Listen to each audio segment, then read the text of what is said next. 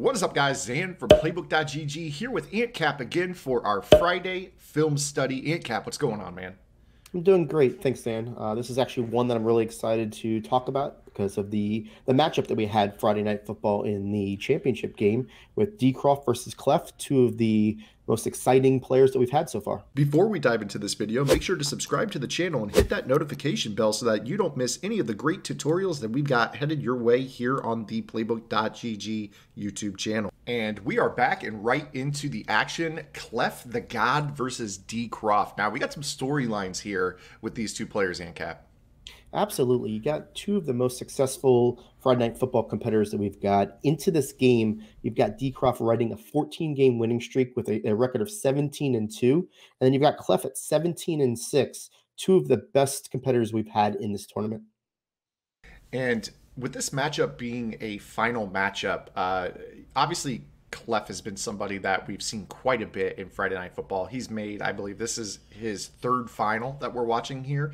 And he was, I believe, 0-2 in his previous two finals. So he's looking for his first Friday Night Football championship. On the other side, we have Cleff, who is also in his third championship, but he is looking for his third win. Not only his third win in 3 attempts, but he's looking for 3 in a row.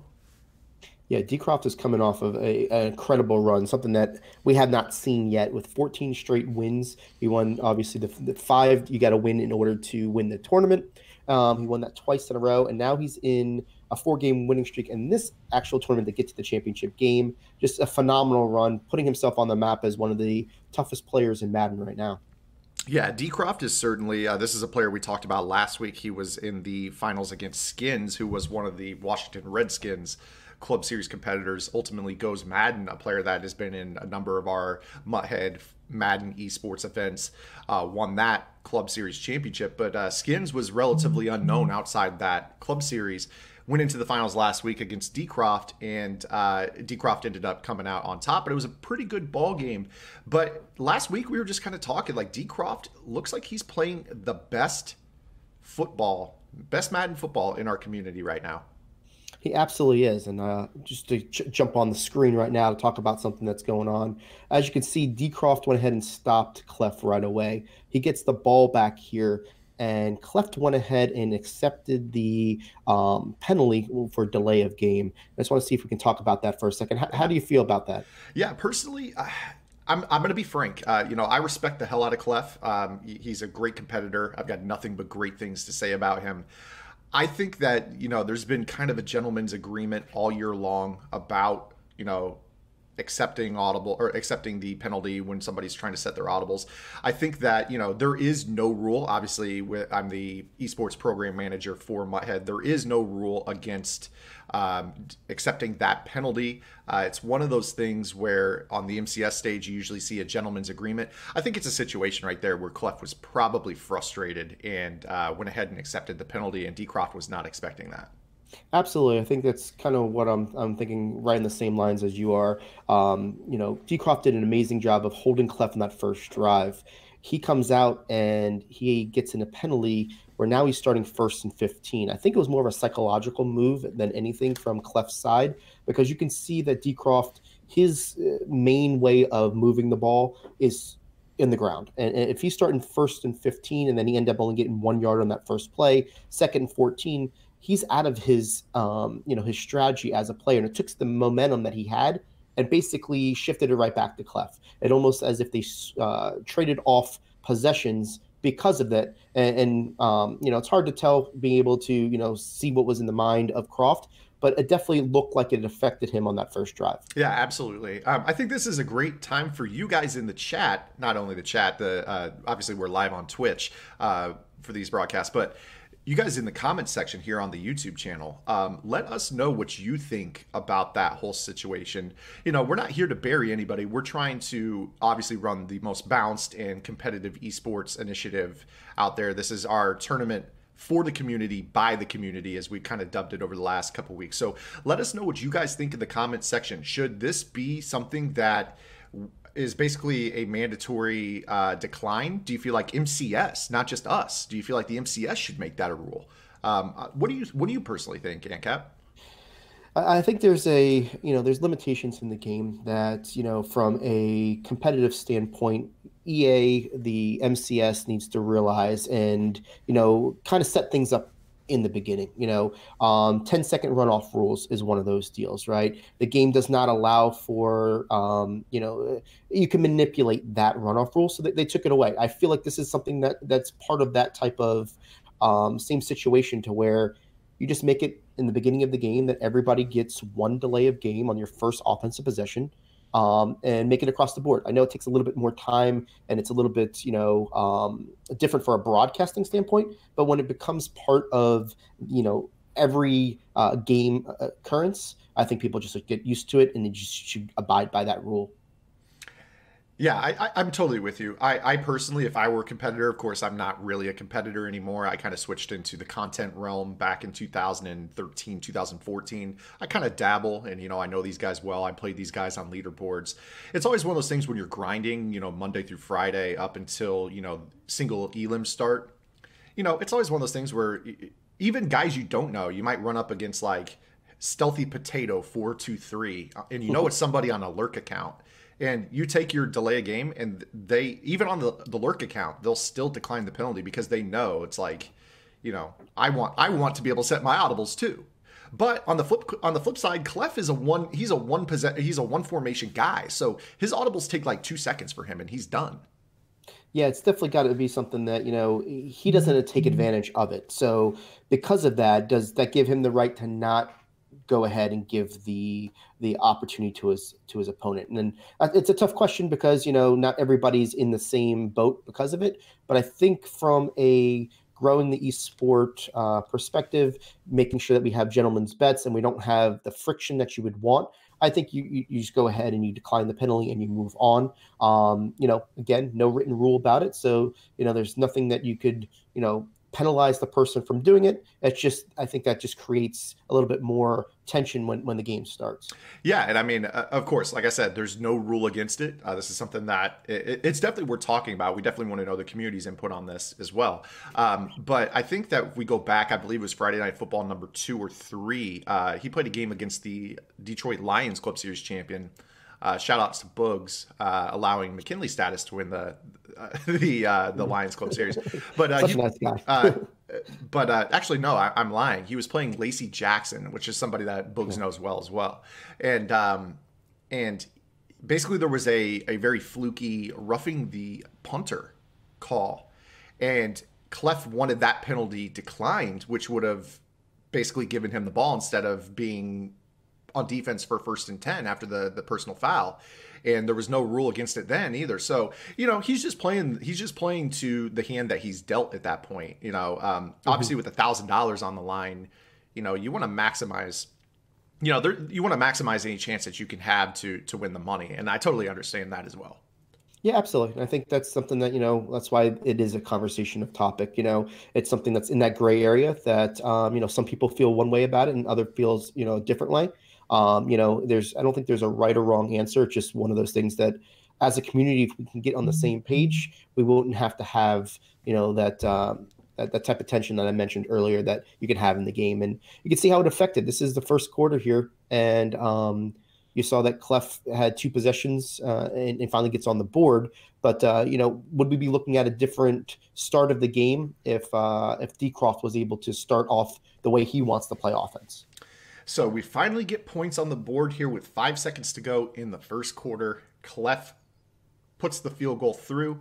And, we're kind of seeing right here a very defensive battle to start this ball game. Obviously, the turnover early in the game gets Cleff the ball. And then, basically the delay of game essentially puts DCroft behind the sticks, and then he's able to punt the ball back to Cleff. Cleff didn't score on his first possession, finally breaks through at the end of the first quarter. Now you're heading into the second quarter, and DCroft has really not gotten anything going, and a quarter of the game has already gone through. Yeah, this is kind of one of those things, but I'm not sure that the momentum or the advantage still isn't in DCroft's favor. He's held them in 2 possessions to only 3 points. He hasn't showed a whole lot of his offense of what he wants to do yet. So he's kind of has a little bit of an opportunity where he's made Cleff work very hard for 3 points over 2 possessions. So in my mind right now, DCroft just needs to get 3 here and get himself back into the game, kind of get over that first series in which, kind of affected him a little bit, and just kind of, get that momentum back. He's running this 3-3-5 defense, getting really aggressive with it. You see he's going to pull that slot corner in.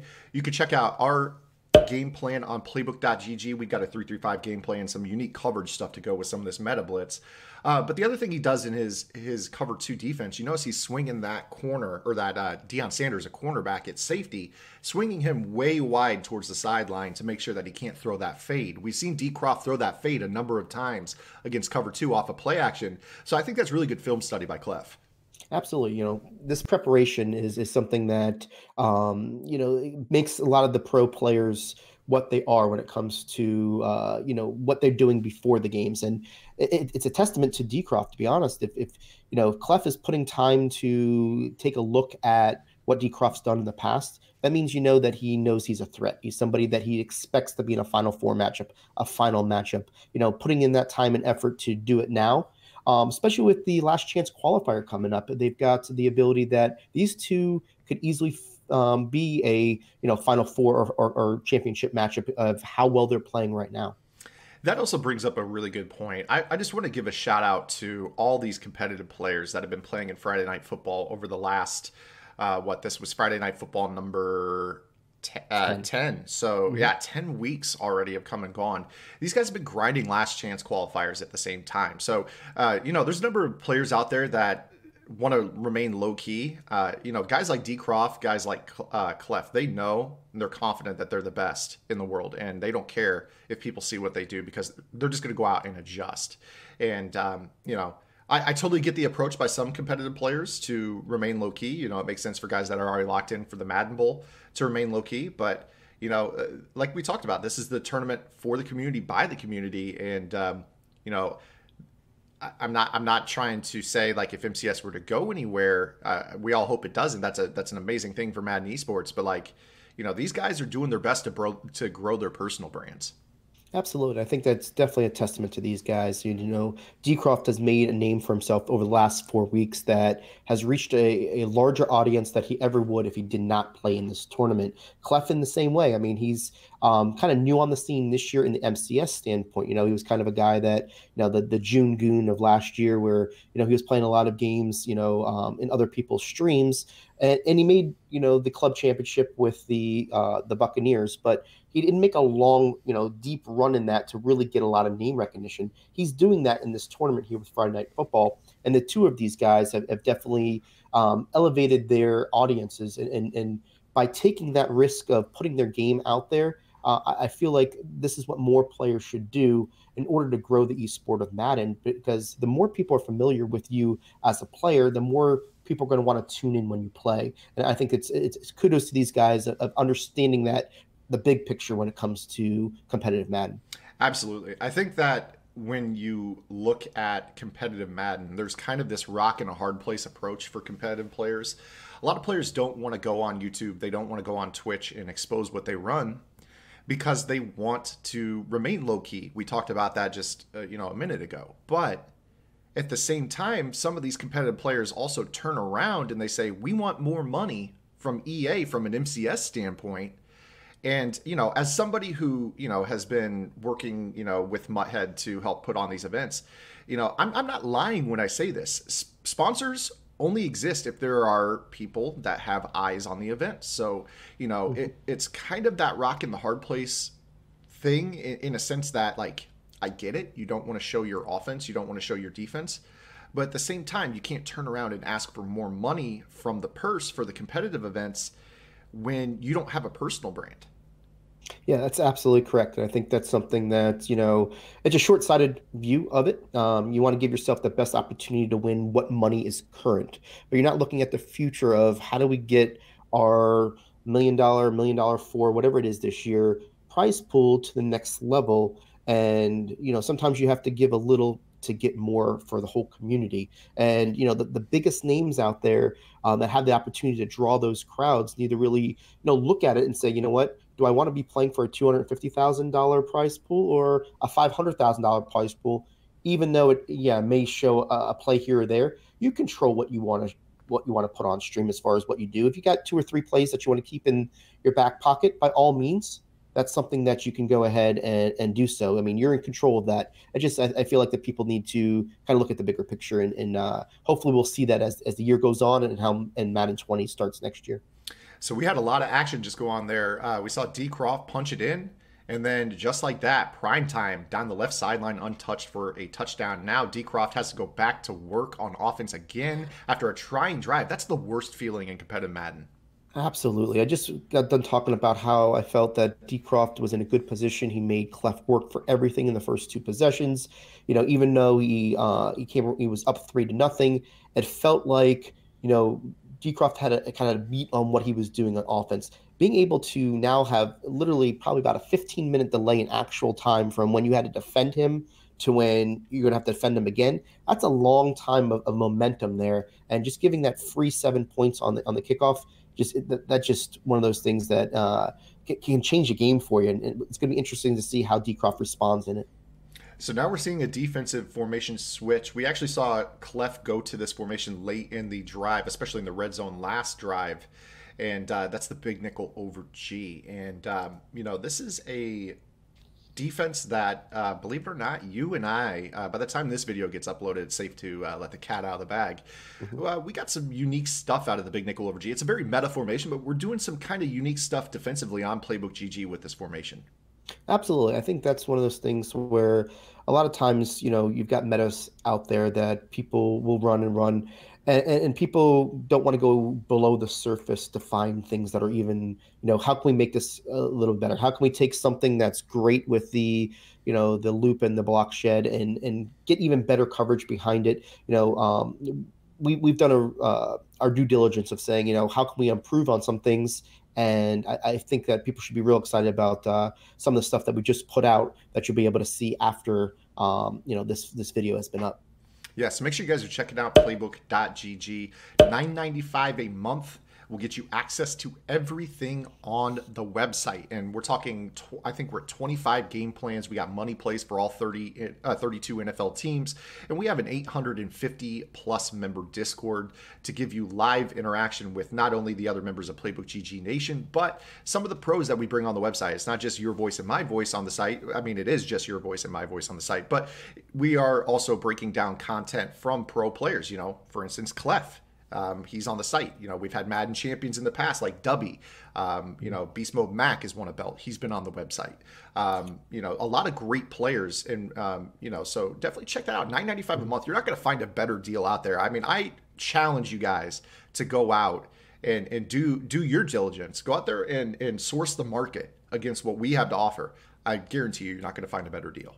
Yeah, absolutely. And I think for those that don't know how we handle our pros, it's not that we scout them and then we go ahead and we reproduce what they are doing. We have actually live labbing events that we get in their heads, ask them all the questions, find out exactly what they do, how they do it, and we're just their voice when we do these game plans. So when you get a W's plan or you get a K-Max plan or a Shakobi's plan, it's because they went step by step with us and explained it, and then you just hear our voice over because it's just easier for us to make sure that we have the equipment to make sure that it's a professional type of ability to make the game plan what it is for you. And I think that was really great clock management there by DCroft. He's able to punch the field goal through, tie it up going into half, and squib kick it. Doesn't want to give up another kick return to Dion. And that's going to take us to half, 10-10 ball game. Yeah, definitely a great response for DCroft in that last drive by getting 3 on the board late, making sure that he doesn't allow anything of a deep return, gets the ball here. So what started off as maybe a little bit of a shaky start, at this point DCroft definitely has the momentum, and it's his game right now to put the pressure back onto Cleff. Now, I want to go ahead and go back to a conversation that we were having. There's a lot of action that happened in the middle of it, but I want to go back and revisit it. We're talking about players growing their brains. I think that's a great topic for today's film study as we're watching this really great final between these two players, $1,000 winner take all. But I think, we started Muthead Esports for Madden. basically the end of Madden 17. In fact, I was a competitor back then in the original B-Dubs Bowl.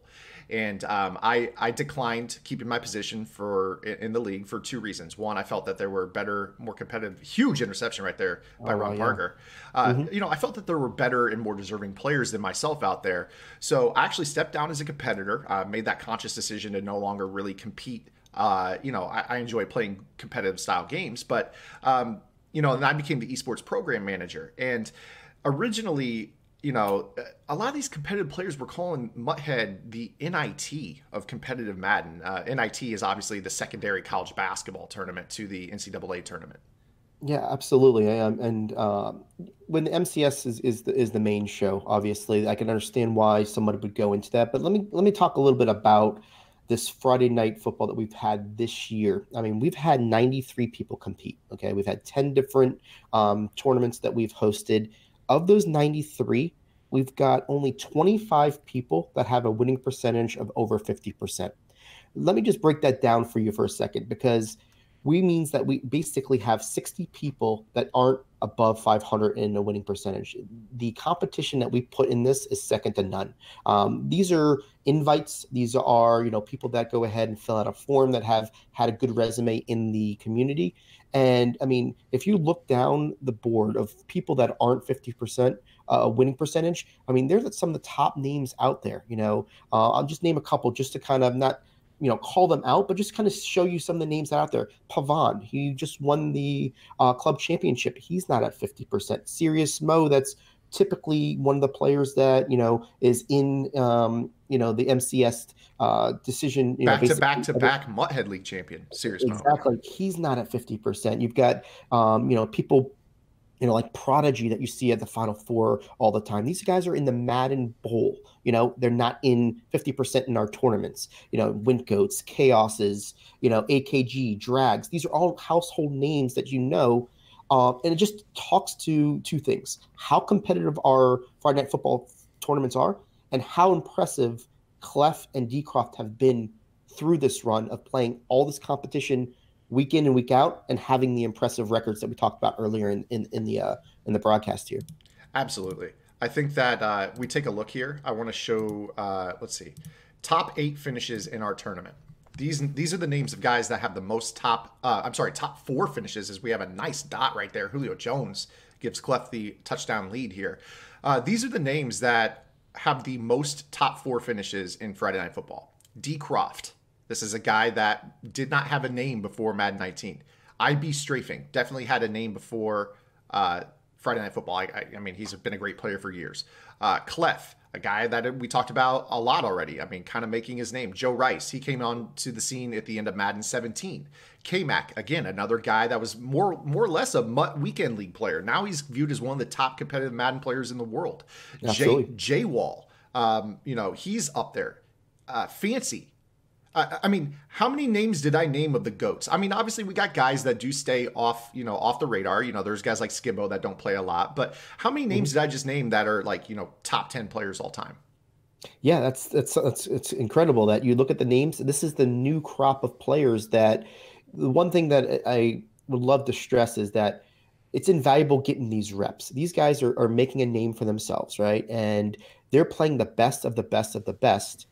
And they're making their name themselves in tournament situations, pressure situations. So when they get to live events in the MCS, they're tournament ready. And you really can't put, if you're going to tell me if I'm betting on somebody that's been in our tournaments over and over again and proven themselves, or somebody that's been in an MCS event that hasn't done all these tournaments, I'm going to go with the tournament ready guy.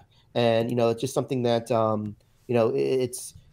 it's a great thing for people to want to, build their brand, but as well as get the best reps they can possible. I'm going to give you the top names by win percentage, minimum 5 games. DCroft, IB Strafing, Skins, Cleff, Dreamy, J-Wall, Joe Rice, Fancy, K-Mac, Canes, Dubby.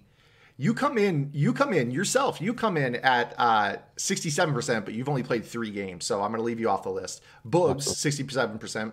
man, this is becoming a shootout over here. Oh wow, yeah, just play after play after play, and you're going to see that showboat after showboat. This is starting to get. You can tell that they're getting a little bit. The tension's growing. I mean, he showboated on those last touchdown DCroft did, and Clef went right back to it. So you can see that I think they're getting in each other's heads, and they're not only trying to win, but they're trying to win with style. Anything your Julio can do, mine can do too. I mean, back to back set like 70+ yard touchdowns right there. So Mhm. now Clef back up by 7. Plenty of ball game left. You look at the game trends there: 204 yards through the air for Clef, 175 mainly on the ground / checkdowns for DCroft. So we got a long way to go, and that's unfortunate. No block on the D tackle. Inside zone gets shut down. Yeah, that is tough. You can see that line 10 for 33. We've talked about this in the last Friday night film study where Decroft likes to establish his run. He likes to stick with it. Even though he's only got 33 yards, he's got 10 carries. He likes to make sure he establishes it. That definitely puts him in a bad situation, 2nd and 13. Just makes it a little bit tougher for him to run the offense that he wants when he's going backwards on first down. 3rd and 16. Excuse me. Sorry about that. 3rd and 16. I have a cough button on the Twitch broadcast. I need to get my home set up like the Muthead studio, so I'm not coughing over that. But 3rd and 16 here for DCroft. This is probably the one weakness I've seen in his game, is being able to watch a lot of him through these events. He is not equipped for 3rd and like 10+. He's just not. I mean, he's got crossing routes like anyone else does, but once you figure out, this is his go-to, he hasn't really had a lot for the 3rd and long, and now we got 4th and 16. Yeah, the vertical game is a little bit of if there is a weakness. And I hate to say there's a weakness in people's games. I mean, the guy's got a 14-game winning streak. We'll talk about his accolades, but yes, his strength, let's put it that way, is to keep the down and distance shorter, right? So you can see that here. That was a ridiculously talented 3rd down or 4th down call right there. That playmaker on the square end was nice. Just dropped it in traffic. Yeah, absolutely. I mean, he definitely had something dialed up for it. And he comes from a really up and coming, org. We're at the TNC right now, where all those players there are definitely great minds. So I know he's got things to dial up, but I think his comfort zone is to keep the down and distance shorter. The dink and dunks, the 5 to 6 yard runs. He tends to get more breakout runs than he does deep passes. And, that's just a style. And it's not that he's not good at passing. It's just something that I think if we're going to, from tendencies that we've watched him, he's definitely, when he stays ahead of the down and distance, he's at his best. It's almost a 1 + 1 = 2. There's really nobody out there that likes to be in 4th down and 16. But, there are some players, Clef, for instance, you would bet on him picking up a 4th down and 16 more than most because he's a very aerial player. Man, great stick work in the pocket, but not going to get the ball away. Absolutely. I think that was one of those tough ones where you probably, once you saw that it broke down, you probably want to throw that ball away. He's on the cusp of field goal range. He should be able to hit a field goal at 51 with any player, but it really limits his ability here.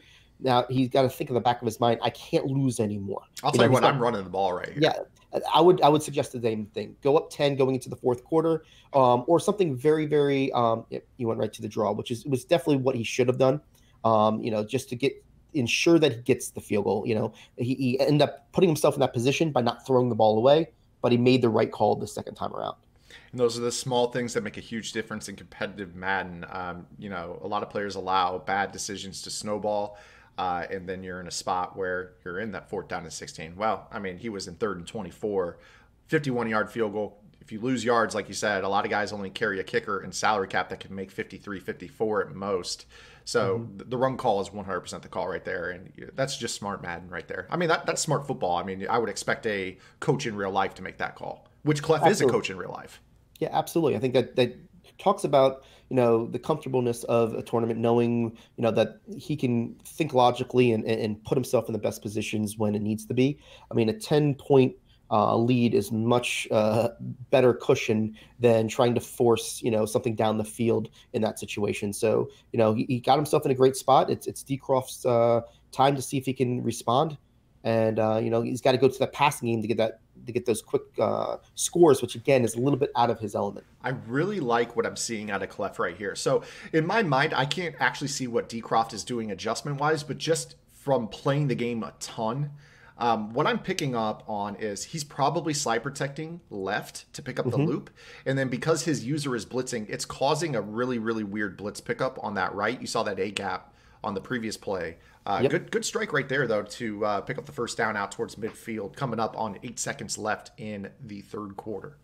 I think you picked up on an excellent point there. You got the loop shed D out of the big nickel over G. Because it's going to left, he is going to slide left. That's one of the more popular ways of picking it up, is slide towards the defensive tackle that's looping. So by knowing that, Cleff is just one step ahead. And that's what's great about, players that can understand what people are doing to stop the adjustment. They're just going to be, doing something to, now what are you going to do to stop that?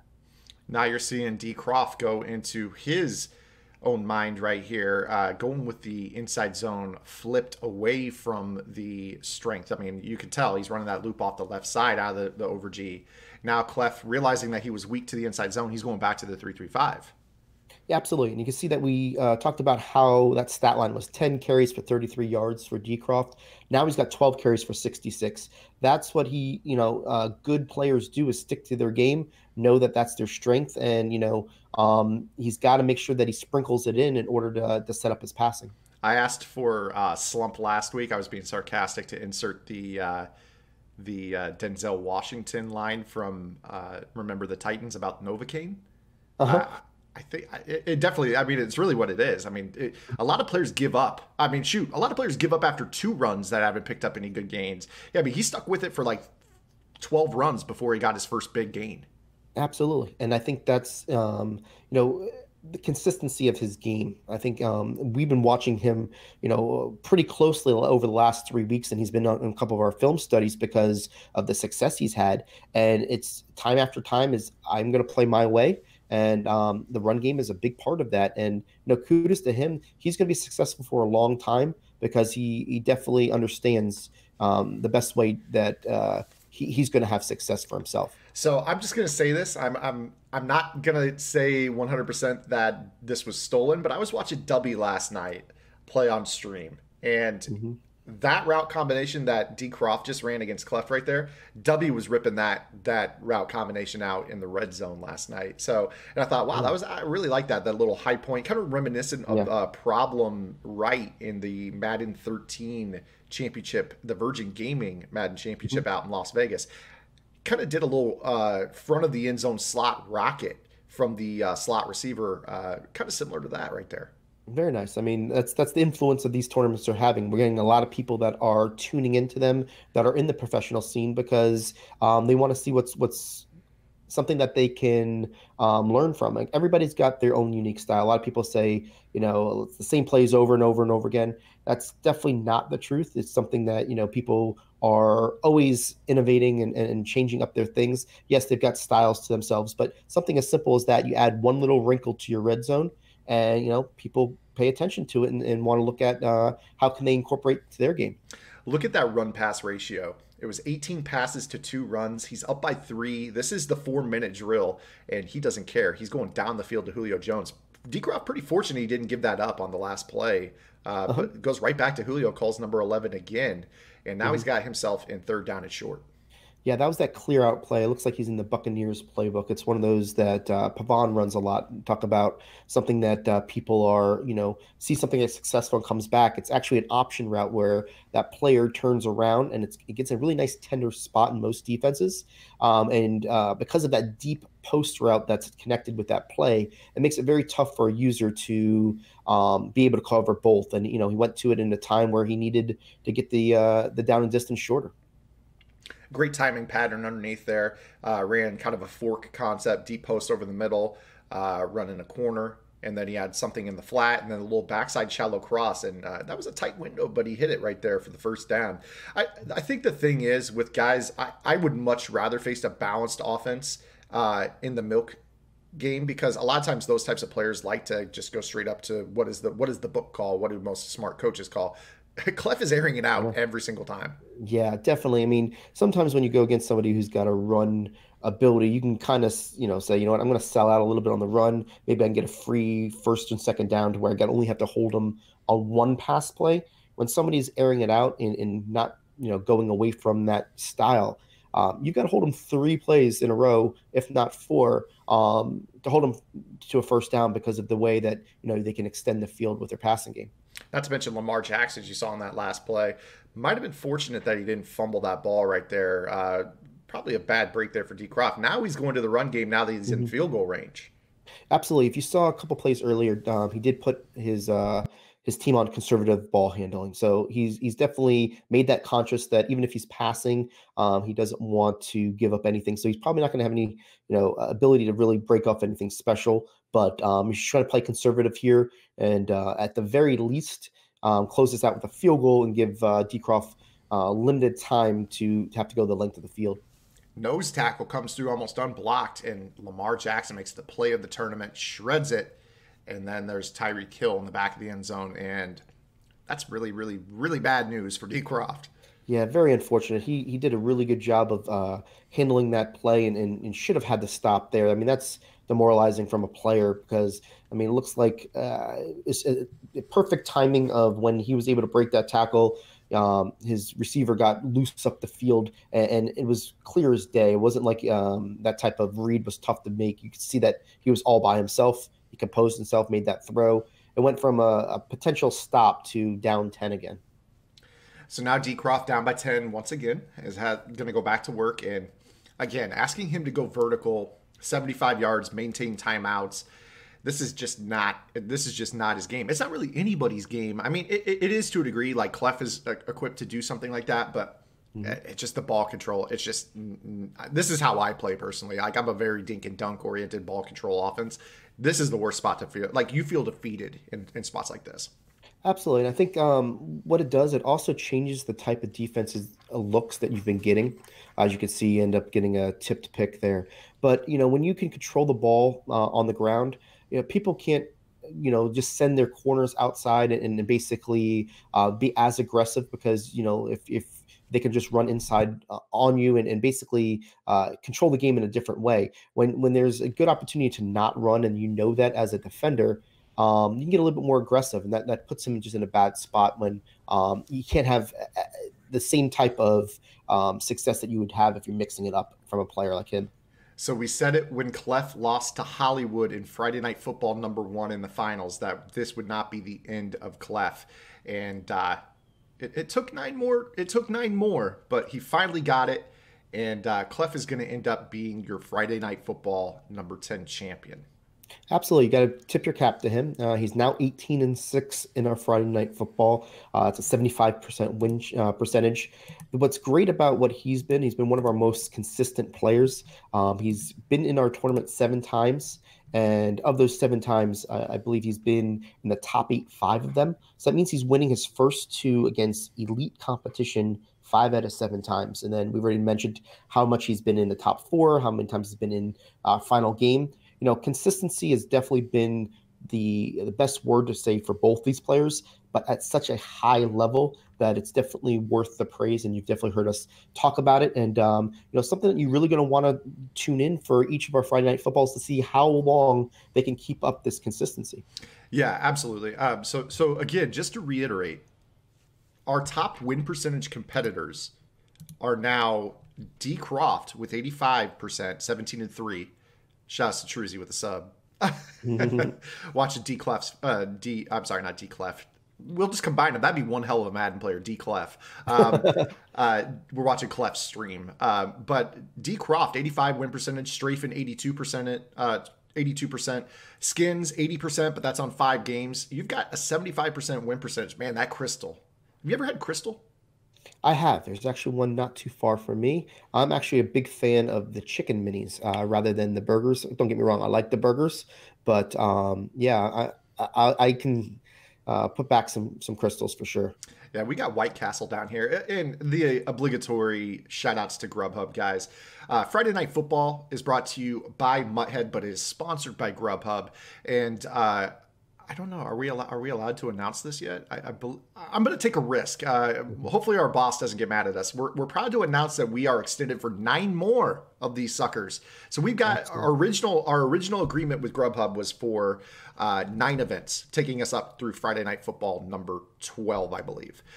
So now we're pleased to announce that we're going to have 9 more. So May and June, more Friday Night Football coming. That is amazing. It's something that I'm proud to be a part of. I know you are as well.